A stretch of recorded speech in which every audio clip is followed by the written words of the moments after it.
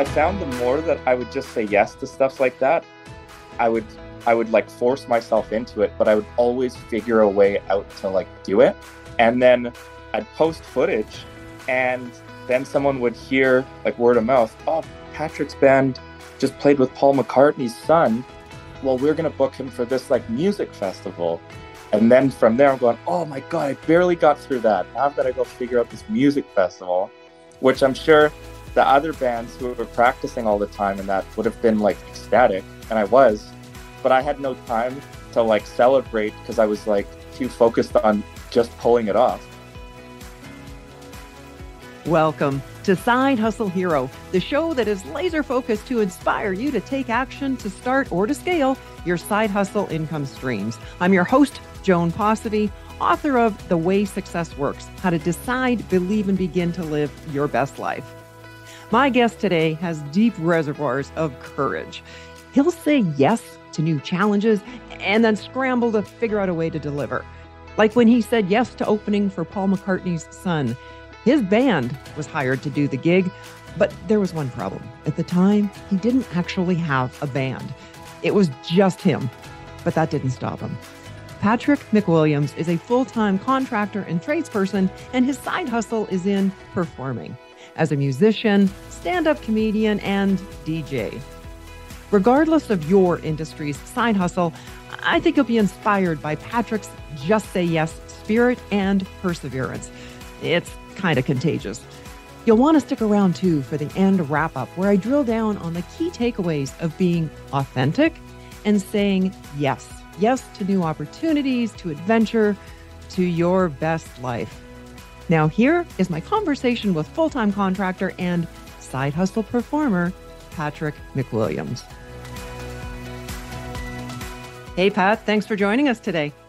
Thanks for having me. Hey, since your side hustles revolve around performing, mostly music, I want to ask you, how far back does your interest in music go? Has it been part of your world for a long time now? A lot of it started probably around when I was like 16. So that was quite late in terms of starting to be a musician. I guess that would be 11 years now. But when you start, a lot of people, start kind of playing guitar when they're maybe 11 or 12 when they listen to Green Day or something, Yeah. But I really didn't see, I didn't see that it could be a career in any form doing art because you put rock stars and actors and stuff on a pedestal. It wasn't really until I was getting towards the end of high school where I would see people graduate that I knew when I was in grade 8 and they were in grade 12. And I would see them sign like a record deal and move to London or Los Angeles or something and tour. And I was like, that's all you have to do. You just start a band and then you're going to be famous. I could do that. And of course, I was very naive then. Okay. But But at least you could see it could happen, right? yeah, exactly. But seeing people that I knew move away to different cities that started bands or that were trying to be actors, and then I would see them in like a Netflix show or touring with some band. I didn't realize you could have a job that wasn't just, working on cars or building houses. And so when I saw that, it kind of kicked things into overdrive for me where I was like, I don't care if I'm doing music or acting or anything artistic. I just want to do something kind of non-conventional because I'd been in such a sheltered world before that. Tell me about your first performance. Oh, I have to think about that, but I can guarantee it was probably atrocious. Was it singing, playing guitar? What were you doing? I think my very first instrument was playing the drums Okay. because I think I probably just like everyone wants a drummer. And I think I knew like a couple people that played guitar and like their dad had a drum set or something. And so I think everyone would just throw me on the drums because I wasn't really a musician, but it's easy enough to just count. And Okay. everyone wants to be, the front man songwriter guy. I think that's kind of what really got me started. And my aunt, she eventually bought me a drum set, put in the garage. But that kind of was what put me on the path to starting to play and join bands and stuff. And then I guess probably my first show would be, I think I loaded like the drum set and stuff into a coffee shop on like an open mic night. Okay. And so everyone's playing like acoustic guitar. And then I'd show up with my friends with these big amps on like a Tuesday and like blow the roof off some like, 10-person coffee shop. It was so fun that I guess it's kind of a blessing and curse because I think I had more fun doing that at the time than most of the stuff I get to do now. So how old were you in that first coffee shop? I was probably like 16, Okay. and the people I would be playing with were around like, I guess anywhere from 13 to like 40. Because sometimes like old blues guitar players from Langley would just come and join on stage and start playing like Bachman Turner Overdrive and stuff like that. Nice. And so it was really like eclectic. And I'm like, I think one of the biggest things in at that time that I didn't really know, but that I'm grateful for now is that it didn't really put me in kind of like a limited box the way that bigger cities like Vancouver and Los Angeles. When I go there now, I find that everyone's so influenced by what their like peers are doing. Yes. Whereas for me, when you're playing with a 13-year-old or a 50-year-old or a 40-year-old, you're lucky because you're going from current music that I would be introduced to, and then Mm-hmm. also like really old bands. So sometimes you're playing like 50s rock and roll, and then the next day you're like playing with this like female pop musician that's doing like, you know, Britney Spears covers or something. Right. So you But get exposed to a lot of different things. yeah, and you get the experience from seeing what it's like being in both those kind of worlds. But I knew like that, I guess from that point for 11 years now, I've been pretty much doing everything I can to stay in that world and do something creative like as much as possible. Well, when you first walked into the coffee shop, you were Yeah, playing drums. yeah. What was your kind of progression from there? I kind of got I was really excited like I said, but I wanted to keep growing because I was so intrigued by things. And I found after a while of just drumming for everyone that I wasn't really that passionate about the songs they were playing because Okay. a lot of it was friends who they wanted to be in a band in high school and impress the girl, but then once they did that, they kind of lost all their ambition and didn't really want to put effort in. Ah, And so I was like, oh, well, if I learn the drums, I can learn guitar and I can learn piano and I can play bass by myself. And right. so I just kind of did. And it was terrible, but it was, like I said, it was super fun. And so I did that for a couple of years at home. I still play with people, but I would just go home and sit on this little crappy MacBook that I got from Value Village and record layers of all the instruments and Right. start putting out music under different like band names so that people I was like, oh man, if they know I'm just doing this by myself, that's gonna seem really sad. So I was like, I just make these like fictional bands. I And love from it. there, right? I'm like, Yeah. from there, I would start to like take pictures and post artwork that again wasn't that great, but I like would sell the illusion that there was this like mysterious band. And it was great until I started getting booked for shows. And then I'm like, oh, Oops. we, some like bigger promoters in the city would be like, hey, do you want to open for like some huge band? Like at one point I got to play with Paul McCartney's son. Nice. And I remember getting that gig being like, oh man, I am in way above my head. Oh, what did you do? I went on Craigslist and I just found, I was like, do you play drums? And this guy's like, yeah. And I got like a ragtag group of guys. And I was like, all right, we're playing with Paul McCartney's son tomorrow. So y'all have to learn 30 songs and we're going to wing it without practicing. That's crazy. But we would do okay. It was like, I don't know how. I had to take a lot of Tums with me at the time because I think I had like 10 stomach ulcers from anxiety. Man, But that would amount a huge amount of faith. Sure, sure, our but band can do it. Okay, now I right, have to create a band. I found the more that I would just say yes to stuff like that, Hmm. I would I would like force myself into it, but I would always figure a way out to like do it. And Yeah. then I'd post footage and then someone would hear like word of mouth, oh, Patrick's band just played with Paul McCartney's son. well, we're going to book him for this like music festival. And then from there, I'm going, oh my God, I barely got through that. Now I've got to go figure out this music festival, which I'm sure the other bands who were practicing all the time and that would have been like ecstatic. And I Yeah. was, but I Yes. had no time to like celebrate because I was like too focused on just pulling it off. The exciting thing is, though, you kept saying yes. You didn't wait till everything was perfect and your band was, well, there wasn't a band. Yeah, exactly. And even now, there's still technically, I've probably had like 20 or 30 reiterations of that band. Or Hmm. I guess if that band is the same one that I do now, but it's just changed names and members and all of that over the last like 8 years. Hmm. I don't know. I always just wait until I'll get an email and then it's like back in full force. And then sometimes a month goes by or a week or 6 months. But with COVID, it was really put a damper on things because I Yeah. was living here and living in Los Angeles right up until COVID happened. Oh, And no. I had actually just got my first agent and manager and made like serious connections. And it was pretty much even just doing like gigs every month. Right. It was insane. It was just surreal. And then losing that, you're like, oh man, what am I gonna do now? So And you've run into some definite challenges. I mean, COVID aside, I understand at a young age you connected with let's call him a less than honest producer.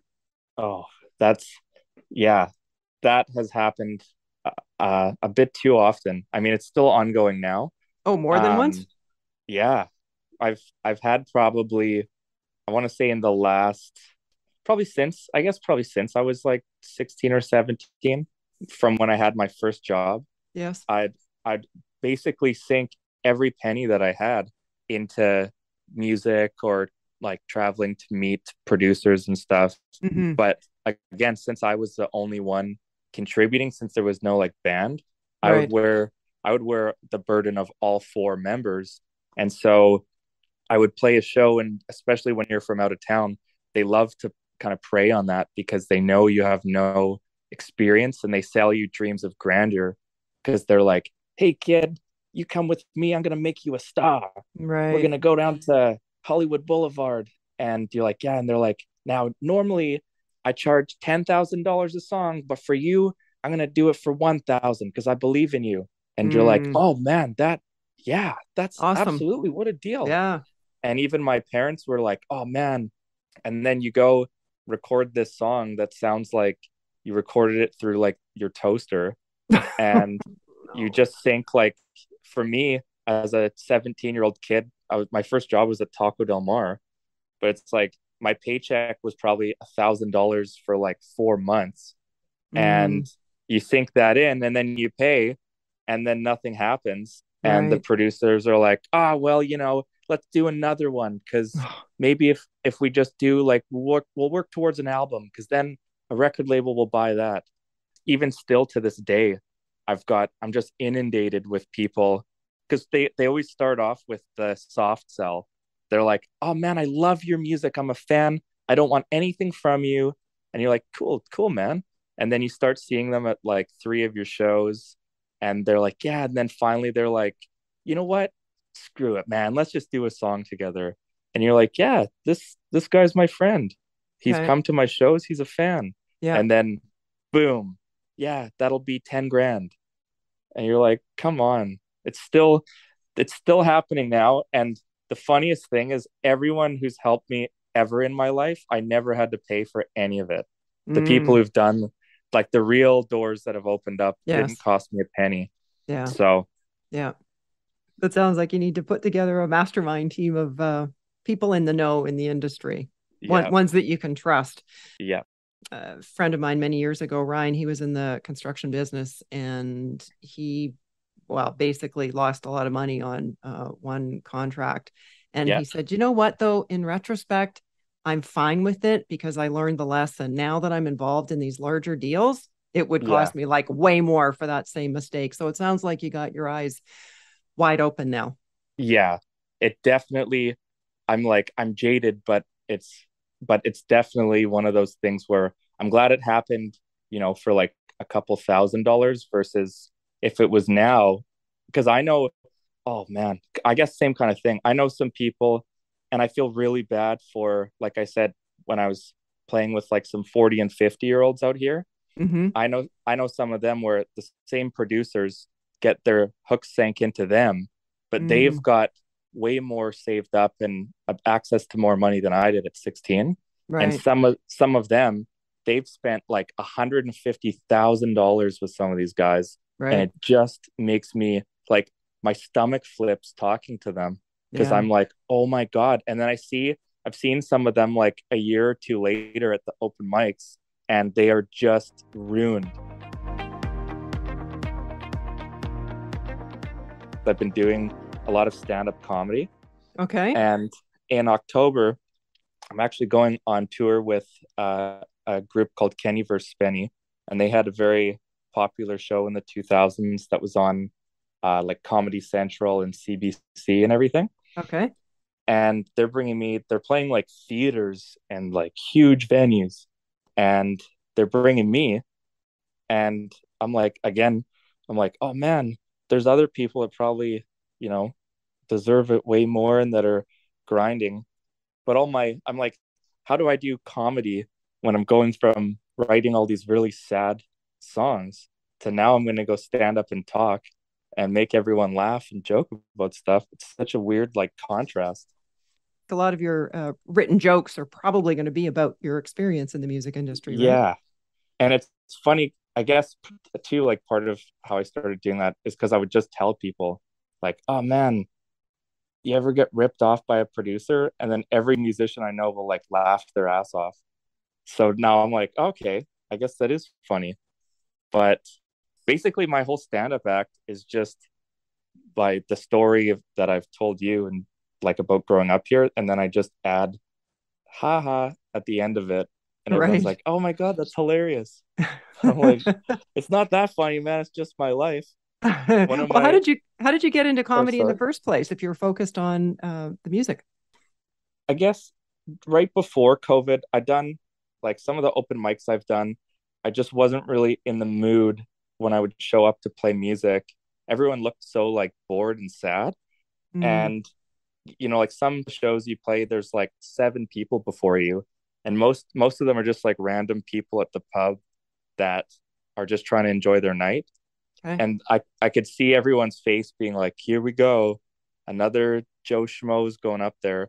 So I just like leave the guitar and I just go up and be like, man, that last guy sucked. No, I'm kidding. But I'm like, but I'd go up and be like, oh man, are we all that depressed? We have to come get drunk here on Tuesday. And then everyone would laugh. And I didn't even have material prepared. I would just be talking about life. And Wow. everyone was laughing like really hard. And then I've just kept some of those stories, or when I'm around friends or family, I'm always like the one that I guess is entertaining people, but I'm kind of Hmm. like the jokester of everyone that I know. I would keep stories or tell people, and everyone was like, man, everything that you think is normal is not that normal. You got to like write some of this down and tell people. And like one of my best stand-up bits, but it's not even a bit. It's just something that happened to me. But Okay. one of my friends, we were out and we were on like a double date, and so we came home and I was tired, and me and the girl I was dating at the time went to bed in my room, and he was out talking with this girl in the living room like Hmm. all night. So I figured they'll either stay and leave or crash on the couch or something. Right. And so I go to bed and I wake up, and I guess the guy got tired or like had a argument with the girl or something. So he just decided he's going to leave her at my place. And I get up in the middle of the night and I'm like, what the heck? And so I go back to sleep, and then I get up again and she's gone. I get up again and I go into my kitchen, and this was on the Sunday now. We'd Okay. gone out on the Saturday, but Okay. on the Friday, I had gone out and bought a ton of groceries. And I'm like, since I live by myself, it's awesome because I can leave like leftovers and come home and no roommate has like pilfered That's through right. them. They're still there. Right.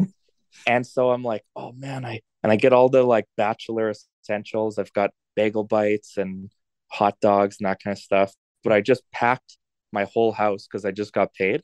Okay. And I wake up and I notice first the reusable like fabric grocery bags that I have. I Hmm. keep on my counter. They were missing. And I was like, okay, that's kind of weird. And then I Yeah. opened my fridge and I'm like, oh my God, there's just sections that looked like Tetris of things that were missing.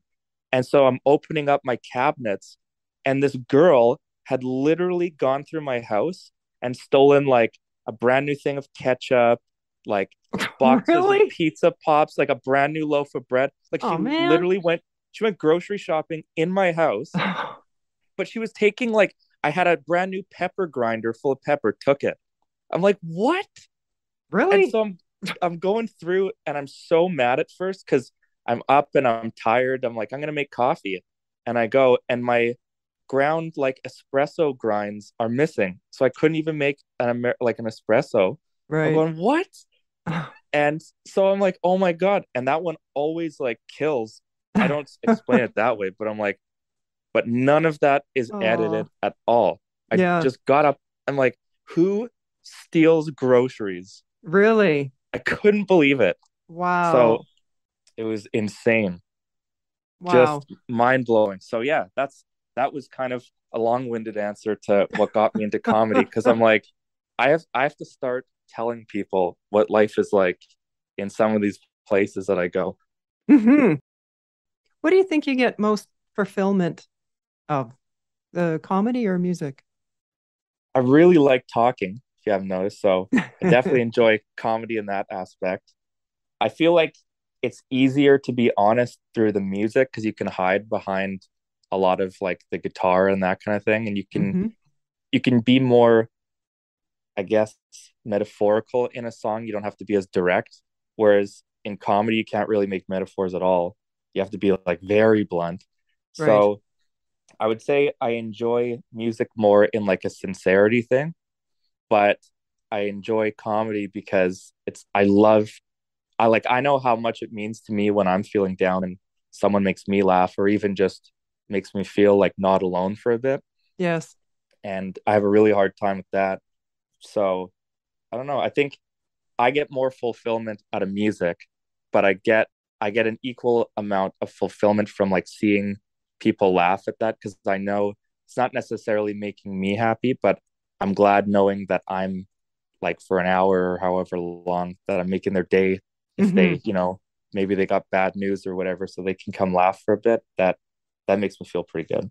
Yeah.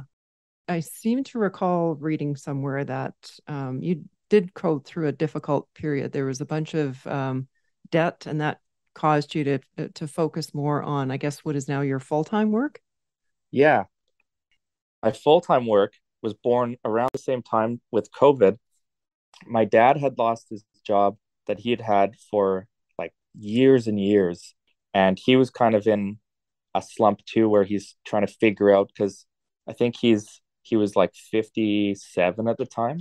And so it's kind of hard to pivot as it was for everyone during COVID Yeah. to pivot from, you know, I've had X job for so many years and now I'm getting laid off and there's no job to go back to because every company's had to like downsize. And so my dad met with my family and me. Him and my mom are separated, but we still are like very close. Hmm. And so he'd been asking, like, what should I do? This is the first time in my life I don't have a plan. He's like, Right. he was running like a very huge audio visual company that was like all across Canada. Mm. And so he was always traveling growing up. I would like see him and he was in like meetings all day. And now he's gone from that to nothing. And so, but he's very, very handy and he's got like, he knows how to do plumbing and electrical and sound and all that kind of stuff. And so my mom had said, well, we've got some stuff around our building, so you could come help out in the meantime. So he would do like some drywall and some painting. Right. And that started snowballing to where like the property managers would ask him to come to one of the other buildings that they manage. Okay. And then he started to need more help. And so he would bring me with him. because it's COVID. I'm not doing much. And fast forward over the last kind of 3-ish years, now we work for like 50 to something different buildings and do all kinds of everything from like home renovations to building maintenance and all that. So it's like super, super crazy. Again, probably the furthest thing from being artistic person, but very fulfilling. I was a mechanic before, like after high school. I did that for like 6 years, I think. Okay. But that was all I really knew how to do. Anything in the performance aspect, whether it's music, as a comedy, DJing, that's always been a side hustle for you. Is that the case? Yeah, it's been at some points it was on the verge of becoming a full-time thing, Sure. but always kind of on the side. But it's nice. Like now I'm doing comedy and DJing and music still, and it's more of like a supplementary income thing, Yes. or but also just a passion project too. Hmm. So you still want to promote or get your music out there? Is that Yeah, correct? I'm still doing like I'm just it's so hard because I'm doing all three, Okay. but I'm like trying to balance this life where sometimes I get like show things where they're like the DJ stuff. I had no idea how to DJ, Okay. but people would message me on Instagram and say, "We'll give you $500 to come DJ this bar for an hour." I'm like, "Oh my God, yeah." And so I just figured it out kind of on like a YouTube thing. Right. And I've been doing that, making decent money. And then someone will say, "Oh, you're kind of funny. Come open for me at this comedy club and we'll give you 400 bucks." And I'm like, "Okay, I'm going to figure out how to do that." So I'm I like, love, well, two things. Number one, you put yourself out there in the first place for somebody to hear you to say, "Hey, you're funny, come do this for us." And yeah, secondly, even without having it all figured out, you're going, "Sure, yes, I can do yeah, that." And then it's like, "Oh my right. God, what did I just do?" I'm like, I spent so much time saying no or overthinking, and that's part of anxiety. Hmm. So after COVID, I think was the biggest push where I'm like, I'm just going to say yes to things first and then figure it out after, right? That's So fantastic. I I view it like I'm just as grateful working with my dad. It almost doesn't feel like either or is the side hustle. I just feel lucky that I get to do both. Like I would if I blew up with music or comedy or anything like that, I'd definitely be sad because I get to see my dad every day and stuff. And so, but I would be sad too if I worked with my dad forever and didn't get to experience music. So I don't Hmm. know. Yeah. It's the it's the tortured internal conflict that every artist has. We're so indecisive. Maybe that's one of the reasons you took on three things, not just music, but music and comedy and DJing. Yep. even even here, it's funny. My front door of my apartment is like all kind of newspapers and different articles and stuff that I've been in. And Yes. some days I walk by it and I'm super grateful and I'm like, yes, I accomplished all this stuff. Yes. And some days I walk by it and I'm like, oh my God, this stuff's all public. I want to hide and pull my blackout curtains over and sit with my cat. But because you've made it public, people are learning from you. That's true. I was really glad when you'd said that you liked the that first story that I did in the newspaper when I talked because I know a lot of people that felt like in high school, they were trying bands and all that kind of stuff because I went to a fine arts school Hmm. and just like me at my school, I actually went and auditioned there to be in music and I got accepted and it was like a really cutthroat thing. But when I got there, the like students and the teacher just ridiculed me, and they were all because you start that school when you're in kindergarten or Okay. grade one, so everyone's like a child prodigy by the time they're like 13 Hmm. and can read music and all that. And I came from like a public school in Surrey with Right. almost no experience, which I thought, isn't that the point of school so that you're going to learn? For sure. But And how old were you at the time when you uh, went to the school? I was 15. I went there in Okay. grade 10 All right. and I get there and just get laughed out of music. So I ended up having to switch what I was going for, and I ended up going into creative writing, Mm, which at the time I was like, oh man, I left my old school so I could learn music. Now I'm in this school, I'm stuck, and I got to do creative writing. I don't want to right. be an author, but that was like probably one of the biggest like life-changing moments looking back, because my teacher was so accepting and so like she was so out of the box the way that she thought, but so accepting, and Right. she knew how bad I wanted to do music.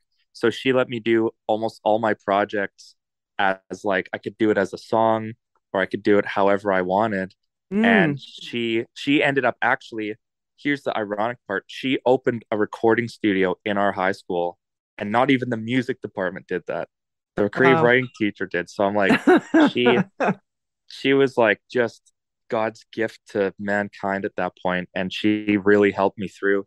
Like we were pretty close Hmm. going through school, so she was awesome. But Nice. in hindsight, I'm looking at that going, it helped me write lyrics, it helped me phrase jokes, it helped me with Mm. doing like job interviews and have good like diction and know how to Yes. converse with people. So Nice. that was like probably one of the biggest blessings that I've had in life. Fantastic. And that's such a perfect example of when something happens and in the moment we judge it to be terrible often. What the hell's going Yeah, on here? I came here for music. But yeah, then in retrospect, like you just said, ended up to be a terrific experience for all those reasons. yeah.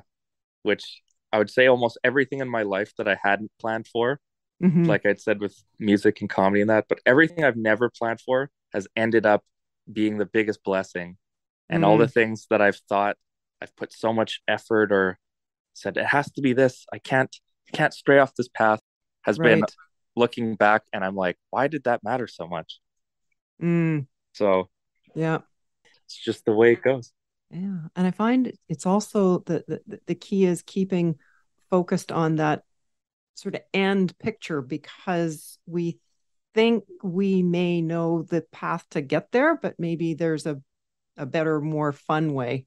And Yeah, looks like it's taking us off course. But if we just stick with it, eventually we'll get there, maybe in a much more fun way than we could have even imagined. exactly. You're like completely right on the biggest thing is focusing on that end picture, and that's what's got me into almost all of these situations. And it's just all about whatever's going to bring me happiness. I've never really thought about the external things, like if someone else is going to like the song or if Mm-hmm. they're influencing my jokes. I'm like, what kind of jokes do I want to go on stage and tell? Or not even just a joke, but I'm like, what am I able to? Mm-hmm. Because I maybe it's good that I never really learned, comedy or music the same way as anyone else, because I only know how to do it the way that I can. Right. So, And if you're um, being asked to get up on stage to do it, obviously you're doing something right. right, yeah, I'm like, I, I don't know, but I don't. At this point, I'm like, I'm not gonna change something. Like, I'm not gonna fix what isn't broken, right? So, Mm-hmm. I'm Yeah. like, I'm just gonna take it that I'm pretty much.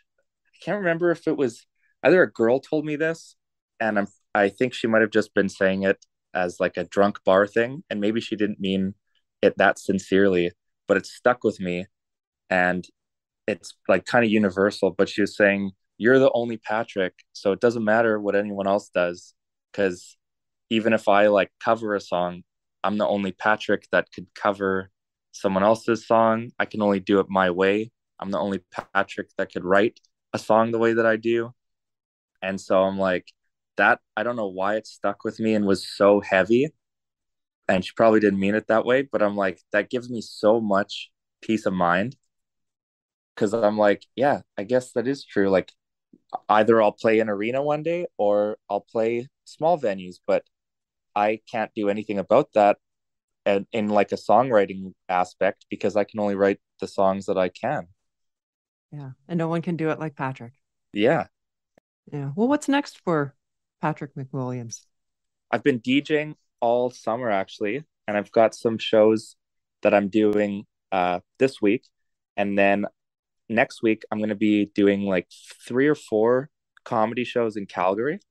Nice. And then I'm going to come back.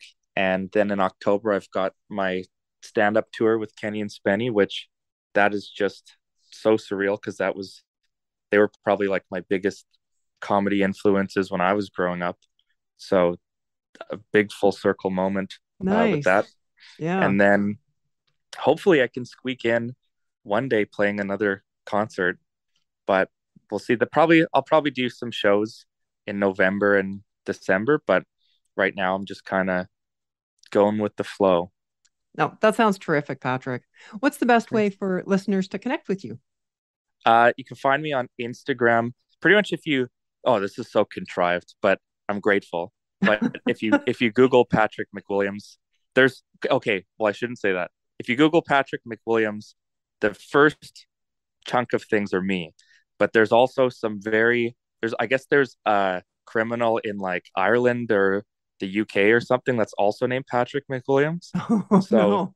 yeah, and those articles, all my news articles come up, but then it'll also say like convicted murderer Patrick McWilliams goes to UK jail for 25 years. That is not me. You're So sure that's not you? I get people I get people like tagging me and stuff and I'm like that's wrong Patrick, wrong Patrick. I got to put the links in the show notes so people can just click through. Cool. Yeah. Oh my god. There is a huge demand right now for contractors, for tradespeople. It would be pretty easy for you to spend all your time focused on developing that. Maybe even, you and your dad starting your own company, but clearly performing is in your blood, whether that's as a musician, stand-up comedy, DJ, and all through it. I mean, obviously there's been some highs, but there's been some lows, some challenges, and you've shown perseverance. So what's your best advice, a tip, strategy to help others do the same with their side hustle? I think whether it's even with main hustle or side hustle, I think I've learned this somehow even more during the conversation, but being authentic and doing something that you love, whether it's your day job or your passion, if you're truly authentic and you do love it, then it's never going to feel like you're doing work.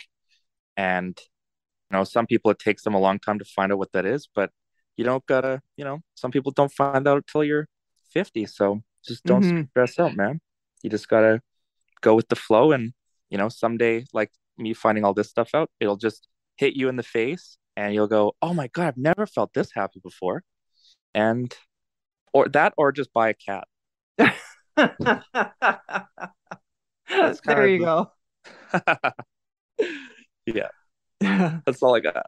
Yeah. Well, I so look forward to following your career, Patrick. And I thank you for sharing your inspiring story of resilience, perseverance, the diversity that you have in your side hustles and ability to try different things. That's so cool. And I thank you for being today's side hustle hero. Right on. Thank you so much. It was an awesome conversation. Patrick mentioned that he was fortunate enough to meet a woman who pointed out to him there's only one Patrick McWilliams. Similarly, you have a very unique combination of skills, talents, and passions that allow you to provide a product or service that is unique to you. No one else can do it quite like you can. Those of you who have studied with me for years know that I worked with Bob Proctor early on in my career, and he's someone who is world-renowned in the field of personal development.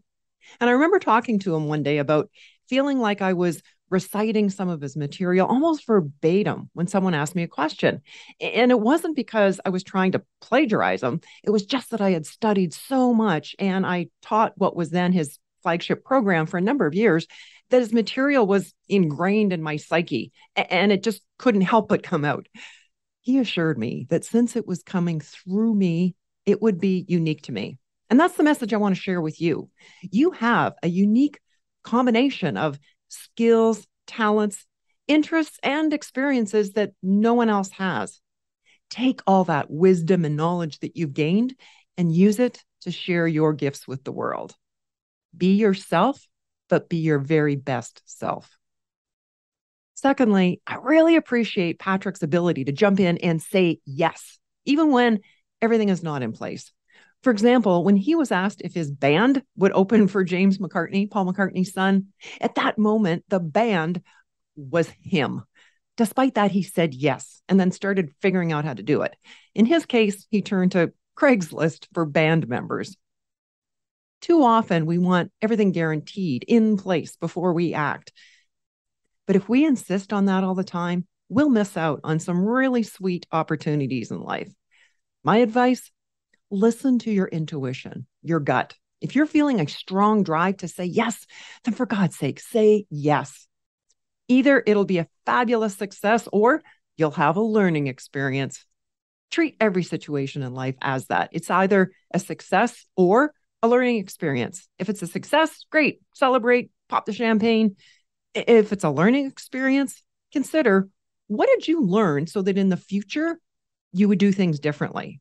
That way, your confidence will grow as you'll be that much better prepared to face future challenges. Well, that's a wrap. You'll find the show notes and links for Patrick's Instagram, which will lead you to his music and comedy, on our website, sidehustleheropodcast.com. And I'd love to hear your feedback on the show, on the guests, how this podcast is helping you, what areas could we do better? Shoot me an email message to hello@joanposivy.com or by DM on Instagram @JoanPosivy. Thanks for listening and hustle on.